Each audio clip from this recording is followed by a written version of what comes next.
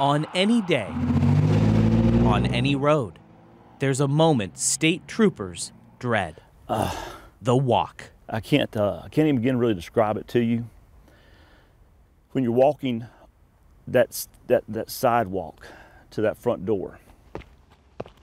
Troopers and others in Tennessee have made that walk 1,159 times so far this year to tell someone their loved one was in a crash and died.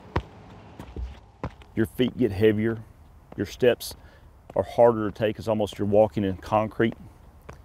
And when you try to raise your hand and knock on the door, it's like you're pulling the weight of the world up from your side to reach up to knock on the door. As a THP public information officer, you see Lieutenant Bill Miller's face at the scene of many of those crashes today, but he still remembers his first day like it was yesterday. When I was a young trooper, my first 2 fatalities were in one day.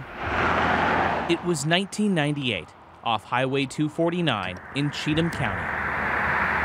She ran off road, jumped a guardrail, and went airborne into the trees.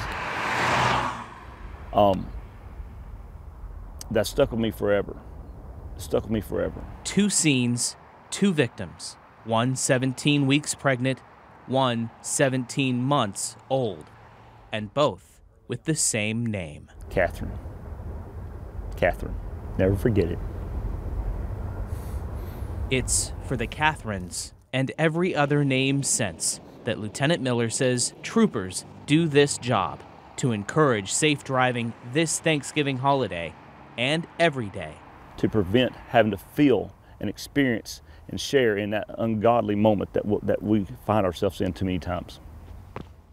To put an end to a walk that Miller says any trooper would be glad not to have to make. When we do it, we leave a part of ourselves with that family, and that's the gospel. That's as true as it can be.